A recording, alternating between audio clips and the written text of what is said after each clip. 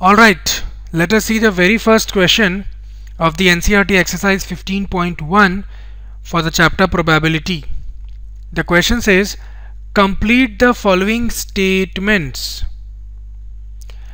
आपके पास 5 सेक्शन से आप देख सकते हैं इस क्वेश्चन में. Let us solve each question one by one. In the first section we have probability of an event E plus probability of the event not E is equal to.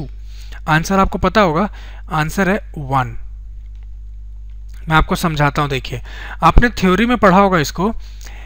किसी भी event की होने की जो probability उसको ऐसे लिखते हैं, probability of an event E plus किसी भी इवेंट के नहीं होने की जो प्रोबेबिलिटी है उसको ऐसे लिखते हैं, probability of the event not ई. ई के ऊपर जब आप बार लगा देंगे इसका मतलब है नॉट ई, वो इवेंट नहीं हो सकता.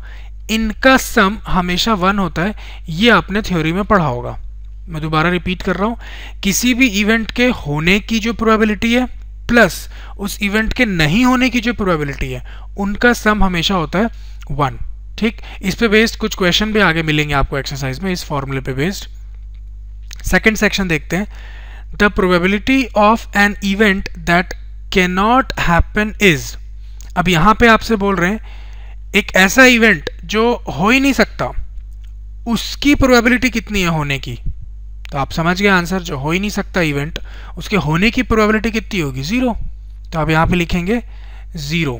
और ऐसे इवेंट्स जिनके होने की प्रोबेबिलिटी 0 होती है या ऐसे इवेंट जो हो ही नहीं सकते उनको हम बोलते हैं इम्पॉसिबल इवेंट्स. ठीक, इनका नाम होता है इम्पॉसिबल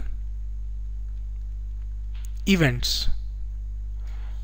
मैं यहाँ पे ज़्यादा इलेबोरेट नहीं कर रहा हूँ आंसर्स को, क्योंकि ये सारे चीज़ें आपने थ्योरी में पढ़े होंगे या मैंने थ्योरी में सब डिस्कस किया, आप वहाँ रेफर कर सकते हैं आप.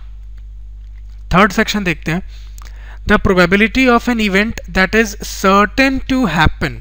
एक ऐसा इवेंट जो होके ही रहेगा, जिसके होने की चांसेस 100% है. सर्टेन वर्ड का मतलब ही होता है श्योर. श्योर के लिए दूसरा वर्ड होता है सर्टेन.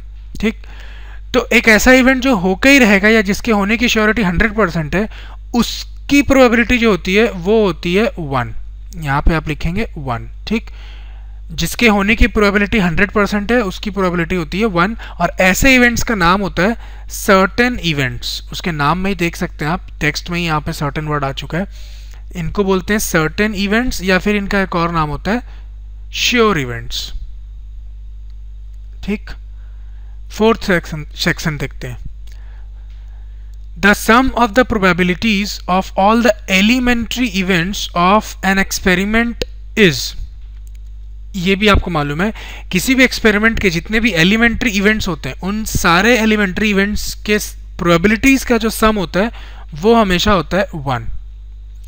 अगर आपको इसमें कहीं भी प्रॉब्लम है आप थ्योरी कंसर्न कर सकते हैं, या फिर इसी एक्सरसाइज के और भी क्वेश्चन जो आगे आएंगे वहाँ मैं आपको समझाऊंगा ये एलिमेंट्री इवेंट्स क्या है जिनके प्रोबेबिलिटीज का सम जो है वो 1 हो रहा है. थोड़ा सा पेशेंस रखिए, आगे क्वेश्चंस में समझा दूंगा मैं आपको. लास्ट सेक्शन देखते हैं. The probability of an event is greater than और equal to and less than और इक्वल टू. अब ब्लैंक फिलअप करने से पहले मैं आपको कंसेप्ट बताता हूँ. देखिए, इसको याद रखिएगा, आप आगे काम आएगा.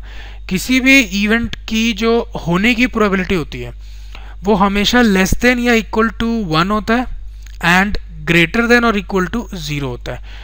ये याद रखिएगा, आगे काम भी आएगा आपको. ये किसी भी इवेंट की जो प्रोबेबिलिटी होती है वो लाई करती है बिटवीन 0 to 1. अगर बिल्कुल नहीं हो सकता तो प्रोबेबिलिटी 0, अगर होके ही रहेगा इवेंट 100% होगा तो प्रोबेबिलिटी 1, और हो भी सकता नहीं भी हो सकता है तो वैल्यू लाई करेगी इन बिटवीन 0 to 1. अब बस ब्लैंक फिलअप करना बहुत इजी, आप खुद भी कर सकते हैं. देखिए क्या लिखा हुआ था पहले, ग्रेटर देन और इक्वल टू. तो ग्रेटर देन और इक्वल टू क्या है, 0. ग्रेटर देन और इक्वल टू यहाँ पे क्या है, 0.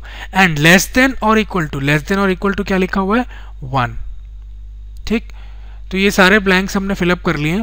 और by this we come to N end of first question of the exercise. Let us move on to the next question.